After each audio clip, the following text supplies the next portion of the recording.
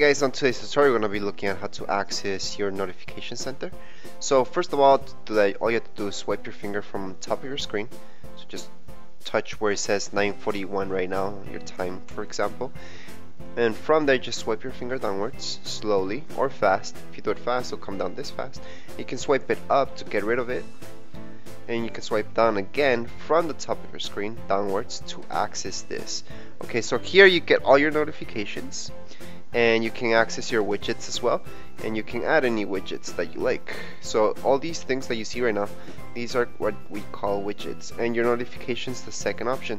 So all you have to do is tap on the second part, and those are your notifications. So right here you can see Facebook and a bunch of other stuff. I just cleared out my notifications, so that's why we don't see any. But if we go to today, we see our widgets. So how to add widgets, I'll just go over that, might as well. All you have to do is swipe all the way down, and you're gonna see edit.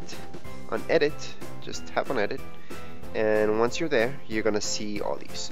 So the top ones are the ones that I already have active. Okay, I can move them around to you, maybe my calendar last or reminders, just by touching the right hand side and just drag them along like so. Okay, so those are my reminders. So I'm actually gonna put my reminders on top. Okay, and let's say you want some games there, or Crackle TV or any other one, you can just tap on the plus sign right here on the left hand side and they will add up. So I'm just gonna do that for Dropbox, let's say.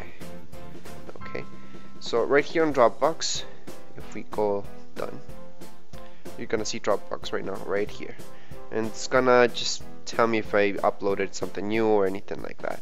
If I want to take that off, I just have to go into edit and then just tap on the minus right here.